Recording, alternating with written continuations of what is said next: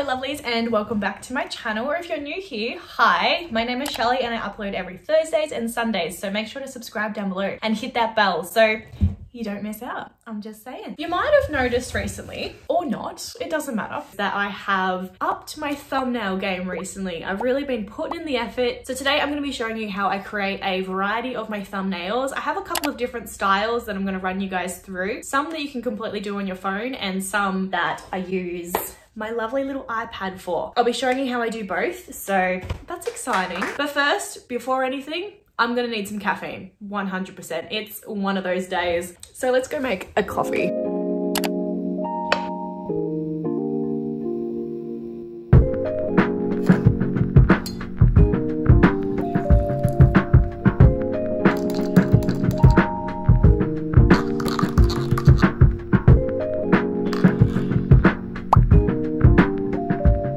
All right, I've got my coffee here. So now I've got my coffee, I've got my iPad. We're just gonna jump on into the video. Let's do it. So first of all, we'll start off with this kind of thumbnail. It's very simple and she's easy to do. I'm gonna be using my iPad to show you guys how I make it because I am using my phone to film. You're gonna have to forgive me there, I'm really sorry. Now I use two apps for this kind of thumbnail. It's very simple, very easy to use. So we're gonna go over to our first app, which is called Photogrid. Now Photogrid is going to be the app that is putting all of our pictures together. So we go over to Grid and we're gonna pick 3 images from our camera roll that represent the video. So this is a what I eat in a day video. So I'm going to choose this avocado on toast. Absolute perfection, by the way. I'm going to pick this sushi because I did get sushi in the video. And I'm going to pick this photo of me in my activewear looking spunky as always because I just feel like it kind of fits the whole vibe. So I'm going to click next. We're going to get rid of this watermark. See you later. And we're going to go down to ratio first and we're going to click the little YouTube logo because that is the perfect ratio for a YouTube thumbnail. So we're gonna go ahead and click that and press tick. And then we're gonna go to border. I don't like to have a border on my thumbnails, but you can create little borders in here as well, which is fun. And then we're gonna go to layout and I'm gonna pick the layout where they're all side by side. So this one here. And you can move them around to your liking, so see which order looks best in. All right, now that we're happy with that, we can save the image. Get rid of that ad. And this is where we go over to Phonto. So we're gonna go ahead and press photo albums and load in that picture we just got from Photogrid. So in Phonto, this is where you can create the text and really make your thumbnail pop, which is what we want. So you just simply click on the image to add the text. What I eat in a day. I like to use the font, I don't know how to pronounce that, I'm not even gonna try, but I like to use these fonts and there's so many different fonts that you can choose from. We press done and it's a little bit too big, so we need to size that down a little bit. I really like to make the text pop because obviously that is the main attraction of the thumbnail.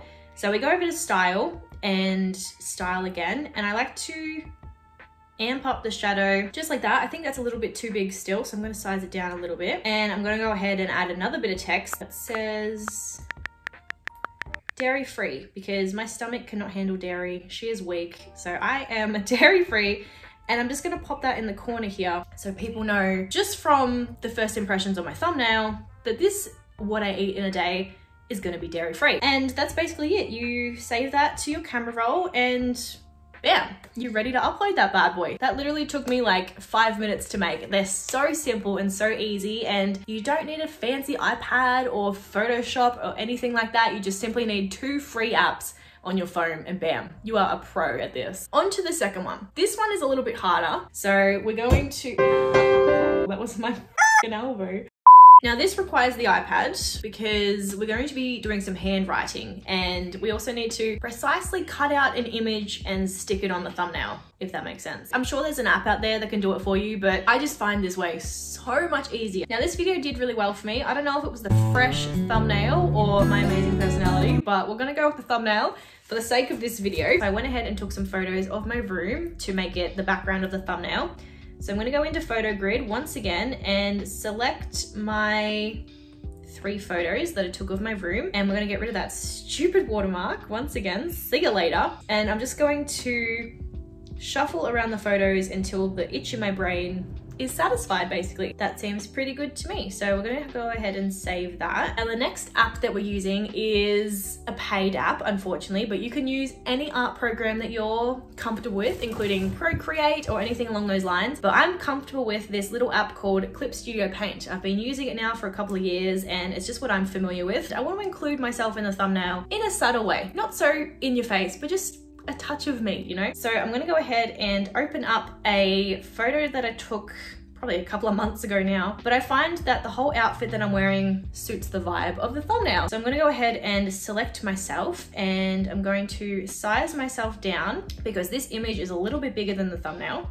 We're gonna copy, go over to the thumbnail and paste. And now this is where the expensive ass pen comes into play because we're gonna zoom in and we're going to erase the background of this image. I'm sure there's an app out there that can do it, but in this case, I am just doing it with the iPad. I find it a lot easier and I've got more control over it, I suppose. I mean, it doesn't have to be perfect, but my Virgo moon says otherwise. This is obviously a reenactment. I've already created this thumbnail.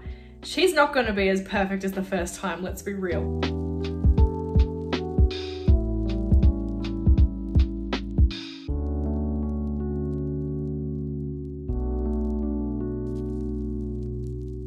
All right, now that I've roughly removed the background, I am going to create a little edging around myself just to make myself pop a little bit extra. So we go up to this little logo here and we press the circle and it creates a nice outline of myself. I've completely missed some background, so I'm just gonna go ahead and erase the background pieces that I missed. I think I'm a little bit too small, so I'm going to make myself a bit bigger. And I also want to include my birds in this thumbnail because they are included in the video and I want to let people know. So once again, I go and find a image of my bird.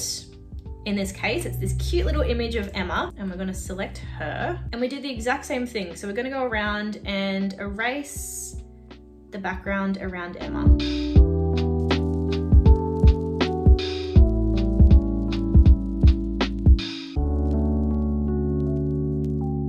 And then we do the same thing, we put a little border around Emma and we make it a little bit thicker because I want the birds to stand out. We're gonna get rid of that extra little bit that we don't want. There's one more thing we're gonna do and that is the words. So I'm gonna pop over to Phonto and I'm just going to create a plain image and I'm just gonna type room because I wanna do this kind of curvy effect. So I'm just gonna type one word at a time. I use this font called Keep On Truckin'. She looks cute, she looks aesthetic. Phonto has this really cool thing where you can curve the words. So I really wanna make this fun and curvy. She looks cute, she looks aesthetic. Now I wanna make this pop on the thumbnail. So I'm going to go to style and then stroke, and we're gonna up the alpha stroke, and then we're gonna open that up into Clip Studio Paint, of course, and we're going to erase the background. So we're just gonna select the background, see you later, get in all those little bits and pieces. All right, and then we're gonna go ahead, select the text, copy,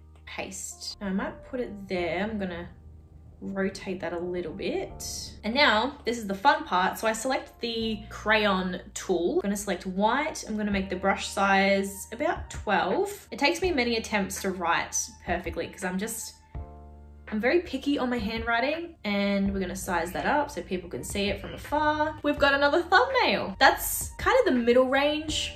It's not too complicated, but there is a much more complicated thumbnail that I like to create. This one, you're gonna have to sit down for.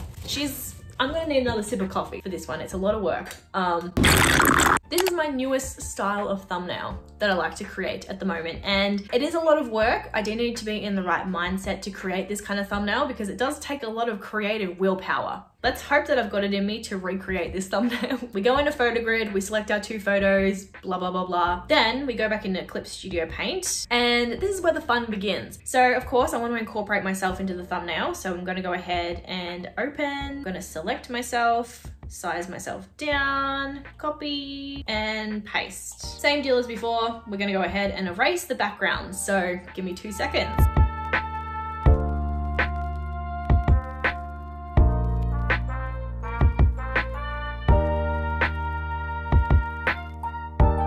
Right, now that we've done that, we're once again going to outline myself. Now I have missed quite a few things, so I'm just gonna quickly go ahead and fix them up.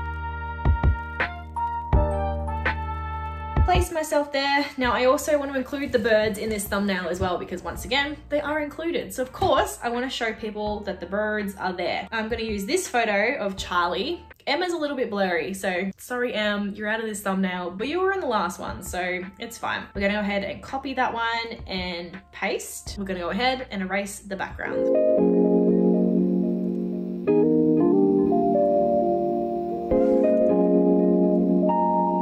And I'm gonna put her behind me because obviously her tail is cut off from the photo, so she's going behind me.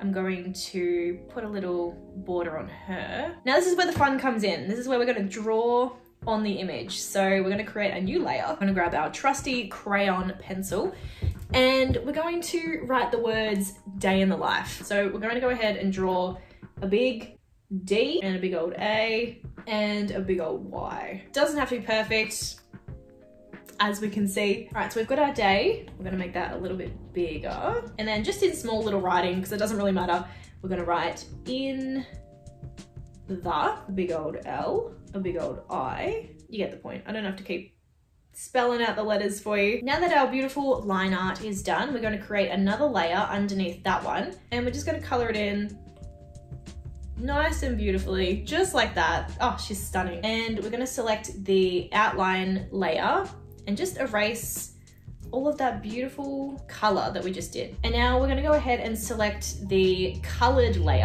I hope this is making sense. We're gonna copy it and we're gonna paste it. Now we're gonna change the color of that copy and pasted layer. So this is really hard to explain, so I'm just gonna do it. And we're gonna make it a darker green color. I'm gonna drag it behind the colored layer and we're gonna move it a little bit to the side. With that crayon layer, the line art, I'm gonna go ahead and do an outline around it like I have with the pictures, so it kind of pops just like that. But we are going to erase it on day. Select day by itself.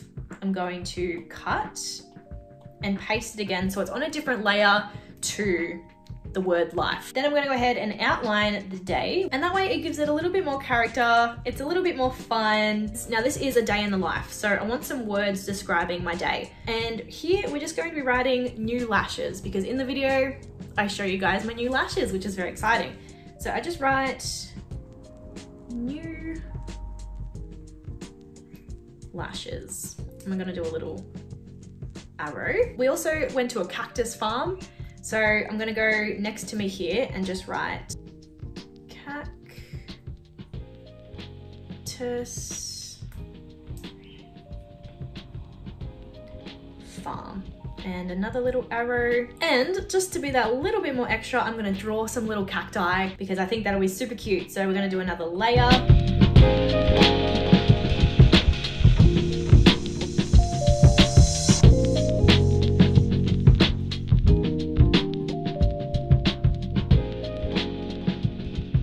Those are my little cacti. It just makes them stand out a little bit more. And I'm gonna draw some little stars over here.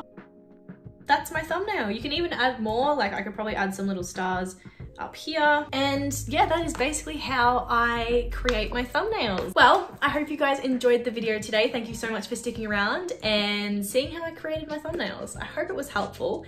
I hope it made sense, because if not, I'm so sorry. If you did enjoy this video, don't forget to like and subscribe down below so you can let me know and to further support me in making this my dream career. But without further ado, I am gonna love you and leave you. I'll see you guys in my next video on Sunday. So, peace.